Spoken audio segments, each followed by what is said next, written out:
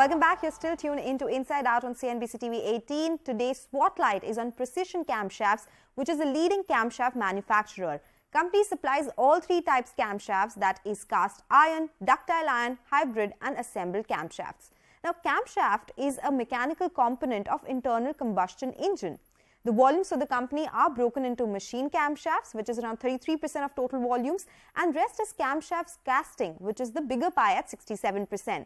Company says they have 9% market share in global camshaft industry and 70% share in India's industry.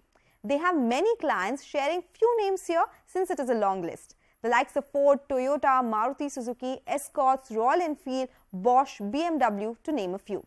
As on FY23, the capacities of two segments, that is machine casting, stood at 79.2% and camshafts casting stood at 79.8%. They have 8 facilities that include 4 foundries and 4 machine shops as well. Company also has global presence with 2 subsidiaries and 2 step-down subsidiaries and have presence in Netherlands and Germany. Now about the financials.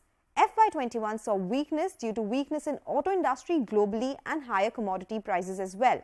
From FY21 revenues of around 709 crore rupees, company improved it in FY22 and in FY23 saw decent growth at 1080 crore rupees.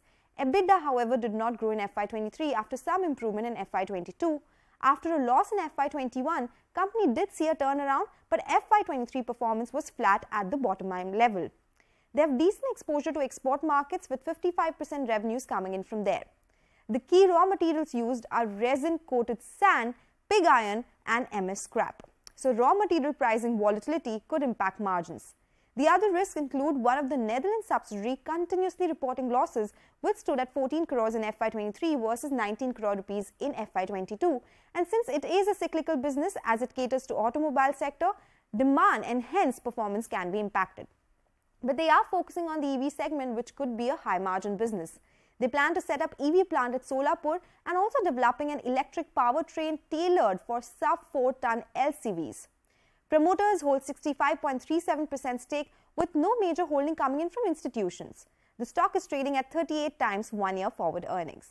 But we have run out of time on this edition of Inside Out. It's a goodbye from Nigel and I. But do write to us and tell us the companies you want us to discuss and you want to hear about. And we'll feature these on our show. Thanks a lot for watching.